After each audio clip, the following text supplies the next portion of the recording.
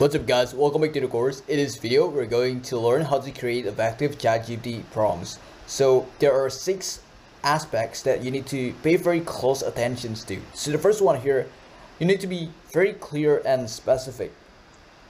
So you need to create your prompts that provide clear instructions or ask specific questions to guide the model's response.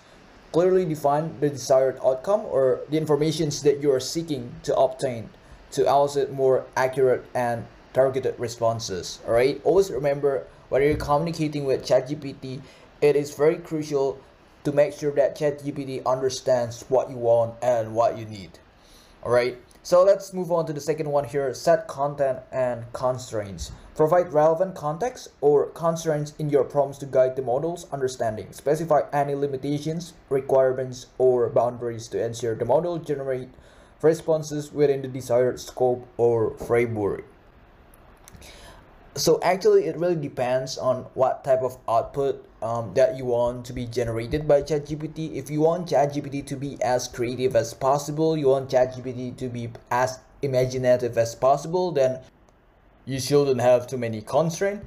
But if you want the output to be very specific, then make sure you add relevant context and constraints to your prompt, right? So yeah, that's the second one. Let's move on to the next one here. Use examples or demonstrate expected format. Consider providing examples or demonstrating the expected format for the desired responses. This can help the model understand the structure and style you are seeking, improving the chance of generating responses that meet your expectations. So actually it really depends on what you're doing with ChatGPT. So if you're just asking very basic questions, then most likely you won't need this. But if you're asking ChatGPT to generate you a pretty complex template or maybe a pretty complex script for your ad copy, and you want the output to be exactly match your expectations, then obviously you will need to provide some examples to let ChatGPT know, hey, actually this is my expected output, can you make it like this? All right, so that's number 3. Let's move on to the next one here. Experiment with different phrasing. So try to experiment with different phrasing or variations of prompts to explore how they influence the model responses. Small changes in wording can often lead to significantly different outputs, so iterate and refine your prompts to achieve the desired outcome. So I totally get it. This is like the most annoying part.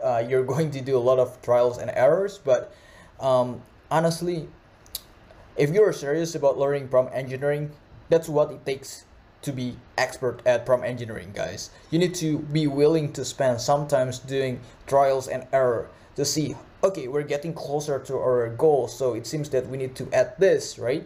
And the only way you can get better is by practicing more and more every day. All right, so that's number 4. Let's move on to the next one here. Number 5, be mindful of length. All right.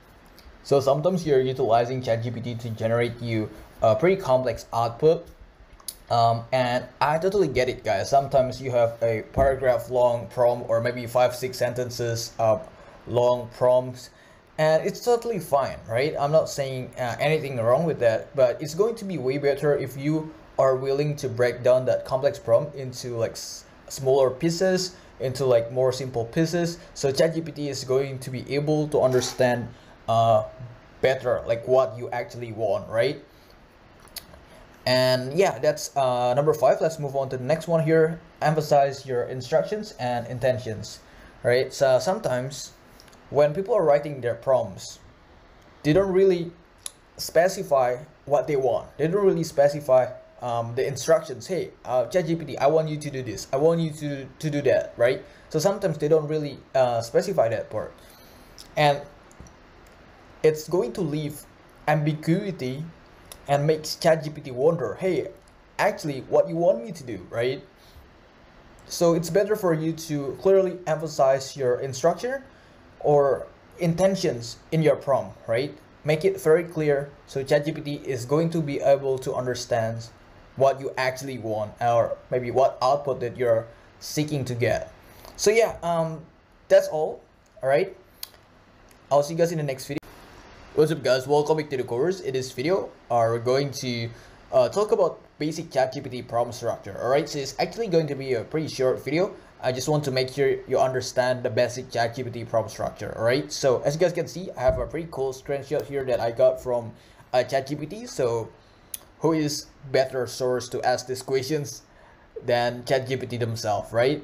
So yeah, I was asking this question. I was asking ChatGPT to generate me ChatGPT prompt structure, right? So who's the better source to answer this question? So yeah, give me basic ChatGPT prompt structure. As you guys can see, there are like three components. The first one is user message or input, all right? So that's the input. For example, I want ChatGPT to generate me ad copy for my products.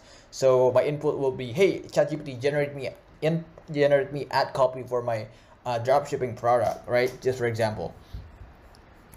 And the second one here is system message or instructions. So depending on your prompt, sometimes you want to specify your instructions, right? In my case, generate me ad copy, right? So that's definitely instruction to instruct ChatGPT to generate me that ad copy, right?